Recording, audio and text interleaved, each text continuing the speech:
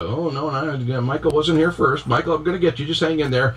Tom's on the line. How you doing, Tom? Oh, John, how are you? I'm wonderful. What's on your mind? You're right on tonight. Who the hell wants to climb Mount Everest? For God's sake. Well, why can't you just let it... For God's sakes, man. What a holy mac with these guys. But, and by the way, she died on the way down, not on the way up. Yeah, I know. You know what's stupid? What the hell? I'm going to swim the Pacific. I get all these nuts following me then. They won't make it. Yeah. Hey, maybe you'll find that Texas-sized island of garbage bags that's out there. Oh, Jesus. What's the matter with these people? They want to do this and they want to do that. And who cares? The only guy I know was Hillary that climbed it because he was the first guy. That's the first guy to do it, yeah. And these guys there, the stripper. Is that stripper? Yep. That's the only two I know. Yep. You know, after that, nobody cares. It's like the people on the moon. But Tom, think about it, okay? And I think he climbed it in 51 or 52 or 53, around there, okay? Oh, a long time ago. He's from New Zealand. Tom, before anybody climbed Mount Everest, okay, I can assure you that if I was living at that time, I would have no problem sleeping peacefully at night knowing that nobody's ever climbed that mountain. I would have no compulsion whatsoever. I gotta climb that mountain. I gotta climb that. I gotta go. Here I go. You know, come on. They're screwballs, all these people. Well, Tom, I'm not saying there's. I'm not saying a psychiatrist. Some of these people. I'm not saying they're screwballs. I'm just saying, I'm just saying. My goodness, if that's what you've got to do to get meaning out of your life, I feel sorry for you. Look, I was at sea, and I was at some terrible storms at sea. No, that's scary. Yeah, but if you're in a terrible storm at sea and you're fighting for your country, that's totally different. Yeah, but I mean, that's noble. That's got purpose to it.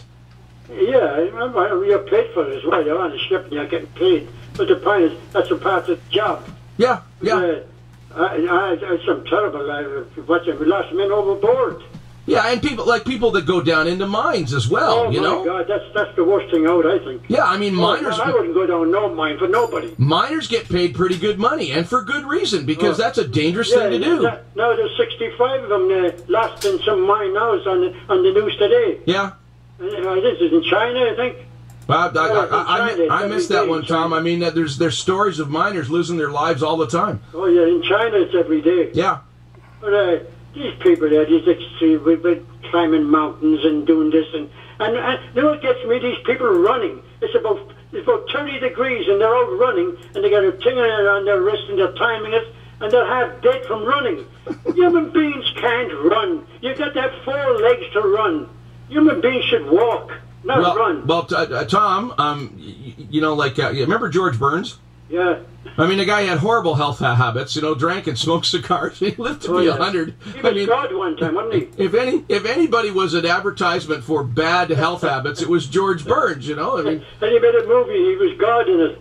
You know what, though, Tom? The people that are running, they look better than the people that are sitting on the couch watching TV and drinking beer all day. All I do is walk. I walk every day. And I'm probably fitter, and I'm getting on in years. I'm fitter than these people running. Next thing you hear them, they drop dead with a heart attack. Well, not everybody is blessed with an Adonis-like constitution like you, Tom. And I have a few beers every weekend, now and again. It's not doing me any harm. And I have my coffee and my tea, and what the heck? No, just say if you drink a lot of coffee, you live longer. So you're telling me that you don't have to do all that stuff to find life, Tom? I wake up and there's a blue sky there and a nice sunshine, and I'm as happy as a pig in you know what. So I like to go out and look up, and I feel good. A nice sunny day. That's all you need. Man, you should start doing self-improvement seminars, Tom. You could probably get paid like $20,000 a gig, Well, if I wrote a book about my life, I started out as a young kid. And I did it all by myself, and I traveled all around the world.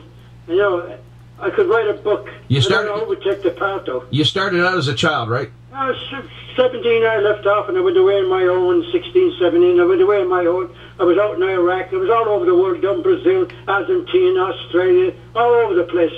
And I roughed it. I really roughed it. I was on the ships, but Did you ever keep a diary? No. Oh, you should. I wasn't. See, I'm not interested in that stuff. Like you're saying, who the hell needs all this? Tom, now listen, Tom. Have you got grandkids? No. Okay, I might have a few down in Brazil. I'm not sure. The guy said, why are they calling me daddy? Tom, who are these kids and why are they calling me daddy? Tom, I'm 52, okay? And I've got listen, I know you are, but I started journaling when I was 26 years old, okay? And my only regret is I didn't start earlier. I've got 2 grandkids, and I will probably have a few more before, my kids are through. I think leaving a journal and a diary for your grandkids is the most wonderful thing in the world you can leave your kids. Kids, I mean, you got a lot of kids, haven't you? Yeah. Same as but you don't have any nieces. Nick's got a lot of kids too, haven't he? Yeah, he's got last count. I think he's running 9 now, doesn't he? he's got a scoreboard at home, that keeps tallying up the with the totals. Girls, all the guys in the ships. With all the girls we left behind. What's that song there? To all the girls we left before, or something? No, to all the girls I've loved before. Yeah, well, that's what. They were camping out outside my door. Beautiful women down in Brazil and Russia. Since you came and I tell you, these people in Montreal, if they think communism is great, I don't know if the communists not. I've been in Russia when it was communist, not so much now. How'd you get out? Any communist country, they couldn't do that. How'd you get out? Up in China, down in Cuba, you wouldn't be able to demonstrate. You were in Russia when it was communist. How'd you get out? Yeah, I was on a ship. We used to take grain over there. Oh boy! And I was in Leningrad. Oh, it was awful. Anybody wants to live under that system, it's terrible. Yeah, well, they're all in denial. They think they're. Yeah, but you get these people say, "Oh, I'm a commie, I'm a radical, I'm everything." I tell you, it opened a few of those guys that have done the ship with me. They were like that. I said, "How do you like this now?" They're all taught by wingnut university professors that are trying to convince kids that communism is a better way. But this business in Quebec, there's one thing about Trudeau. What did he say? Just watch me. He brought the army out. Remember Trudeau? Hello, John? Well, at least those people that were fighting Trudeau were battling for independence. Yeah, but he didn't back down. Trudeau said, just watch me. Yeah, I know, and he didn't back down from a lot of other dumb things he did, too. I know, but I liked him for that, though. He said, just watch me, and the reporter asked him, what would you... Well, he said, just watch me. He said, you bleeding hearts, he called the guy. And he said, just watch me. I guess Jean Charest doesn't have those kind of guts, eh, Tom? When he was in the federal government, he was no good either. He's tricking these people. Yeah, the army out there. They're so.